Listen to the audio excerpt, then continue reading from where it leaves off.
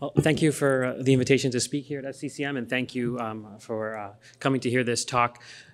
Like you said, I work for the Center for Health Security, which is a public health think tank that works on infectious disease emergencies, pandemic preparedness, biosecurity, bioterrorism. I'm both an infectious disease and critical care physician as well.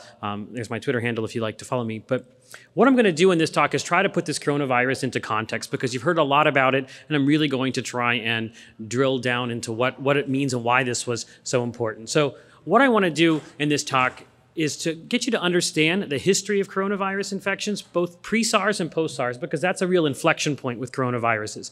Talk a little bit about some of the members of the coronavirus families, talk about a little bit of COVID-19, there's a typo there, and understand the clinical management issues that may come up specifically for the critical care setting. So just to give you a quick snapshot and not to recapitulate everything that Dr. Buckman talked about, what happened with COVID-19 was in mid to late December, a cluster of pneumonia cases, unknown pneumonia cases, unexplained, was found in hospitals in Wuhan. And most of those people had an epidemiological link to an animal market. This was 41 cases. But even if you looked at that initial data set, you knew there was something more to it, because patient one, case one, got ill on December 1st, and he had no contact with the market. So that's a big red flag. One that tells you, A, this thing had been going on for some time, because you've got an incubation period, maybe 6 days, maybe up to 14 days. So he got ill in November. So this was circulating in November, and he wasn't at the market, which tells you maybe this was in the community for several weeks before it was actually identified. The World Health Organization was notified in late December. So this really had a major head start, even from the outset. What we saw initially was data with people dying, and I just want to draw your attention to, even now today, when you see some of this data, there's something called a severity bias. They are not testing people with mild illness, so you are seeing people who are going to hospitals and healthcare facilities. So that's going to skew your case fatality ratio towards the more severe, because we know that there's a spectrum of illness. Even if you look at the cases in the United States, the 15 cases, they are all very mild. So just interpret those case fatality ratios with that in mind. We now know there's human-to-human spread. The R0 ranges from maybe 2 to 4. We don't know. It's going to shift. This is very early days. And again, mild cases aren't really being accounted for, so we don't know what the transmission characteristics completely are. There's actually just been 3 deaths outside of China. It's not something that we've seen so much outside of China, and that's really interesting, a mystery that we need to figure out what's going on in Hubei province. Why is the death rate so much higher there than elsewhere? We did rapidly find out that this was a beta coronavirus, which is in the coronavirus family, and it fits sort of near SARS, and they're naming the virus SARS-CoV-2. The disease is called COVID-19. The virus is SARS-CoV-2 because it's so genetically linked to SARS. However, it's very different than SARS, and I'll tell you in one particular aspect that Dr. Buckman highlighted earlier. I'm going to reiterate that. It seems to be stable in humans. It looks like it was a single introduction, probably from bats to some animal. The speculation is now on a pangolin, but I'm not sure if that's going to actually basically stick when more scientific investigation is done. And we're in the middle of clinical trials and vaccine development. There's dozens of clinical trials being done in China right now. Remdesivir is one that was mentioned earlier. That's being done in a clinical trial. It was given to the first patient in Washington State here in the United States. People are trying to repurpose HIV protease inhibitors. I'm not sure if that strategy will work. There is a drug called chloroquine, which we use for malaria, that may have antiviral therapy. And there's also a drug that Emory is developing called EIDD-2801, which is an influenza drug, which likely has some activity against coronaviruses. So that's kind of the snapshot. And you can keep looking at our Johns Hopkins site here, and you can get a good idea of what's going on. But again, the theme here is most of these cases are in mainland China. Almost all of the deaths are clustered in mainland China. We have over 24 countries with imported cases.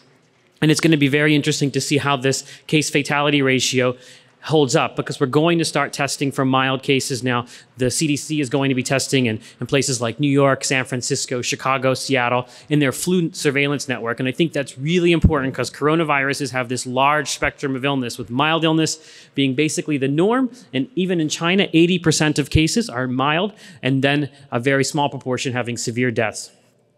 So I think that it's really important to step back from all the headlines and scary news about coronaviruses and talk about, what if I was giving this talk to you on coronaviruses in 2000? Probably there would be nobody in the room if I was giving you the talk in 2000. But really, it starts with the common cold. And we know that the common cold is caused by multiple different viruses. And the ones that were initially described were flu, adenovirus, rhinovirus, paraflu, RSV. But what was clear that there was 1/3 of cases where they couldn't find any virus or any bacteria, but you could take the snot from that person, literally, and give it to somebody else, give them a tissue, inoculate it into their nose, and they would get sick. So there was some other organism there. And what ended up happening was in 1960, they did an experiment on a boy with the cold, and he could transmit symptoms and the secretions were able to pass through a bacterial filter. It was inactivated by ether. They couldn't figure out what it was, and they found a new viral particle growing in human embryonic tracheal organ cultures. Coronaviruses are notoriously hard to grow, and they named it B814. So in 1965, that was when coronaviruses came to light as the first new common cold virus. And then in 1967, it was followed by the second one, OC43. So the first one, they called it, this one actually is 229E right now in modern nomenclature, and then OC43 in 1967. And they found these viruses everywhere. And if any of you are on farms, they have bovine coronaviruses, porcine coronaviruses. So it infects lots of different mammals, which is really important for when we think about it as a pandemic threat, that it has many animal hosts. And they all likely are harbored in bats. And they call it a coronavirus because it looks like it has a little crown on it that's projecting part of a classic cornus. Was the first use of the word corona. I looked it up in the dictionary, but that's where the name comes from. And there are two subfamilies. It's just important to know there's alpha, beta, and gamma coronaviruses in the coronavirinae family, and it's the beta coronaviruses is where you see SARS or MERS, the novel coronavirus, are all in there. Most of the time, they cause just mild viral URIs and some GI symptoms. It is a single-stranded RNA viruses. In general, RNA viruses are our biggest pandemic threats, as you heard earlier, and it has the largest RNA viral genome. So what's the epidemiology of common cold viruses that are common colds and coronaviruses causing common colds? It's worldwide, winter and spring. That's when you see coronavirus season. That's why you've started to hear people talk about maybe as the weather gets warmer in the northern hemisphere, this may die down, because we do know that that happens with our seasonal coronaviruses. And they cause about 1/4 of the common cold. So we have a lot of data on those common cold causing coronaviruses. Reinfection is common. We know that for our own experiences, and many people get multiple common colds even during the same season. And so antibodies are not sterilizing. Most commonly occurs in children, and about half of people become ill. So some people can be asymptomatically infected. It's clear that they shed the virus. It's unclear how infectious they are. That's become a major point of contention now with this novel coronavirus, asymptomatic shedding. And there are something called super spreaders, which we really came to light with SARS. And what a super spreader is it really reflects heterogeneity and pathogen transmission. Somebody that spreads and infects more people than the average person. And that's why the R0 is misleading, because some person's R0 might be 1, and someone's R0 might be 4. And one of them might be a super spreader, one of them might not be a super spreader. And there's this thing called the 20-80% rule. So 20% of the people are going to account for 80% of the infections. That's what we see with some of these, what we saw with SARS. And it's also seen with HIV, typhoid. You all know the very famous super spreader, typhoid Mary, and tuberculosis. And when you look at SARS, its R0 fell to 2.7 when you took out the super spreader. So this was really key to how SARS got around. And many of those super spreaders actually had a runny nose, which kind of makes sense from a symptomatic standpoint, that that's more likely to expose you to respiratory secretions. But one of the other things about SARS, and I think we're seeing this now with the novel coronavirus, was the Chinese government's response to SARS made it much, much worse. This was something that was discovered, but then kind of kept quiet for a while in military hospitals, and a major head start for the virus. And these are some of the editorial cartoons from around the time of SARS. After SARS, people started thinking differently about coronaviruses. They thought these are pandemic threats, they're not just common cold viruses. And they discovered a couple new coronaviruses after SARS. One is called NL63. I won't talk about that, but I just want to draw your attention to HKU1. They found this in a man in China in 2004 who had pneumonia. And then they started looking at bank samples of people who were sick with SARS that had a presumed SARS diagnosis, and they actually found HKU1 was circulating along with SARS. They looked in the United States, they found it in the United States. They looked in Cleveland, and I'm from Pittsburgh, so nobody likes to look for anything in Cleveland there, but in Cleveland, they found it in specimens there of severely ill patients on mechanical ventilators. They found HKU1, and nobody knew anything about it, and it was causing people to have ARDS. So I think this is really interesting because it maybe gives you an idea of what could have happened with this virus. If you want to know, in China, was this there before and just mixed in with colds and flus, and no one tests? You can go to any ICU and say, that guy's got a viral pneumonia, that guy's got a viral pneumonia. Nobody's ever figured out. They do the biofire test, but if it's not on that panel, you don't know what caused it. So I just draw your attention to HKU1 because I think that's a really good parallel to think about. We talked a little bit about the clinical features with coronaviruses. Pneumonia and more severe diseases, much more likely in the immunosuppressed, the elderly, and infants. SARS, which is the touch point for this novel coronavirus, 8,000 cases, 800 deaths, 25% had ARDS, and the mortality was 10%. This is something that was a little bit different than what we're seeing now. Our mortality rate numbers are around 1 to 2% with the severity bias. But look at SARS's case count, 8,000 versus over about 70,000. What SARS could not do is transmit efficiently from human to human. What SARS relied on was poor infection control. Once people understood how to treat these patients safely and how to protect their staff, SARS disappeared. This virus is spreading more like the common cold causing coronaviruses. So that's why this is not something that we believe is containable. This had been going on since November, at least in China. And you give a respiratory virus a head start like that, you cannot contain it, just like H1N1 could not be contained. So that's really important to remember as this debate shifts. In SARS, they used a lot of different drugs, and I won't belabor them. Nothing really worked out. Some people were interested in some HIV drugs.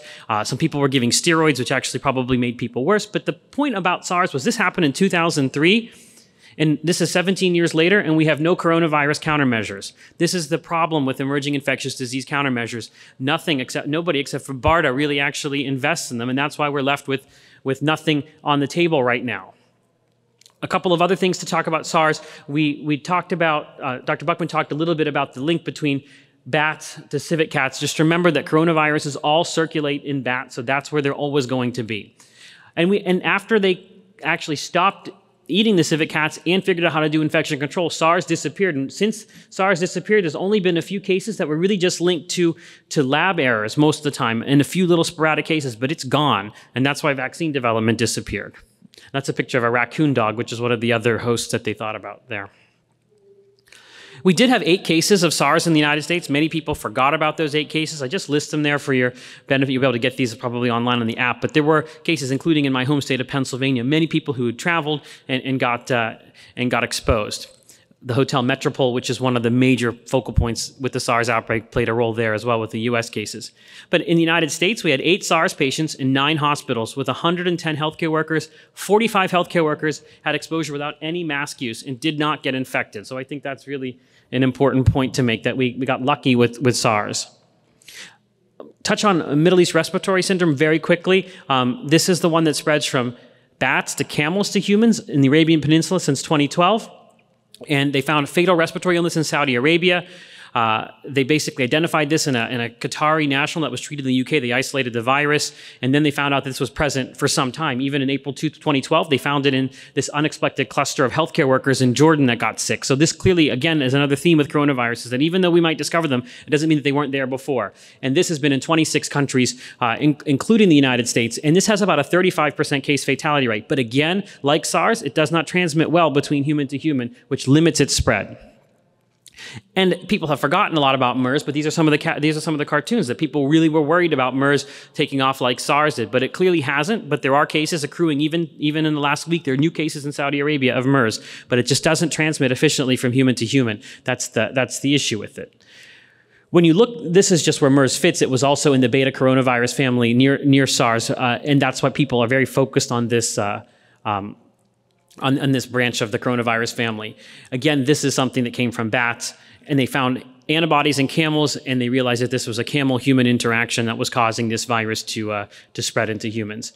And MERS is an interesting lesson because they did get an imported case in South Korea that led to 186 cases and 36 deaths with massive nosocomial outbreaks. So again, infection control is very important in ICU settings and in regular hospital settings when you're dealing with coronaviruses. And the government of South Korea lost a lot of confidence based on how they handled that MERS case.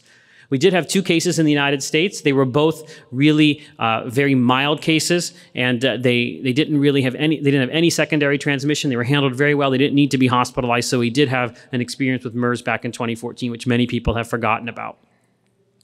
So a couple of things I want to end on in the critical care themes because I have a critical care audience here. Like I said before, we have an unclear severity picture. You can see some horrible CAT scan pictures there, but remember these are severity bias skewed samples. You're seeing people who are presenting to hospitals. We do know that you're going to think about what I think is going to happen is we're going to get a surge of patients with this coronavirus, some of whom are going to need critical illness. So I think it's really important that hospitals start preparing now and start thinking about this, dusting off their pandemic influenza plan, thinking about mechanical ventilation issues, how you're going to do that if you get a run on your ventilators, especially if you're in a small hospital. What kind of supply chain do you have? What's your ICU bed capacity? How are you going to deal with rescue modalities? So for example, in China, they've used ECMO on some patients. Do you have an ECMO program, or are you going to use ECMO if you have cases sporadically with this? Think about infection control. How many airborne isolation rooms are in your ICU? And think about how you might trial experimental antivirals, which we did with 2009 H1N1.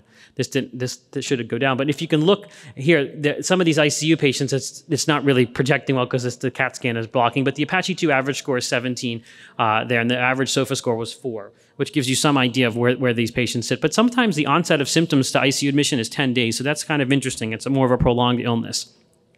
Just to remind you of 2009 H1N1, that there were 61 million cases in the United States with 274,000 hospitalizations, with about 30% admitted to an ICU, 38% developed ARDS of the patients admitted to the ICU, of the deaths, 24% died. And patients who received treatment less than 2 days after onset, 20% less likely to develop ARDS and 22% less likely to die. So we've been through this before, and we dealt with H1N1, and we actually used really interesting modalities like ECMO, for example. In the Southern Hemisphere, 1/3 of mechanically ventilated patients received ECMO and had a 20% mortality. And in the UK, 55% decrease in mortality just by referring someone to an ECMO center. So that's really important that you think about what you're going to do for your severely ill patients if you don't have the resources at your hospital. And 4 to 9% of mechanically ventilated patients required ECMO during H1N1, so we were able to handle it. And some of my colleagues at the center, we actually tried to sell this as an approach to thinking about pandemics and using the concept of severe lung injury centers where they could do ECMO. So just a couple last slides. What is it about coronaviruses? Multiple mammalian hosts. It's a virus. It has the ability to recombine. It has the ability to move from host to host. There's a worldwide epidemiology spread through the respiratory route. Bats are a massive species that can do a lot more, can spread a lot of viruses very far.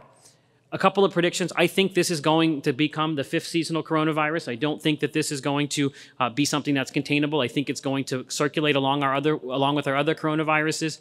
And I also think, like many pandemics, that the reaction will be worse than the virus. It's the government actions that are being taken that are not science-based that are going to magnify the impact, the economic losses, and the societal disruption from this virus.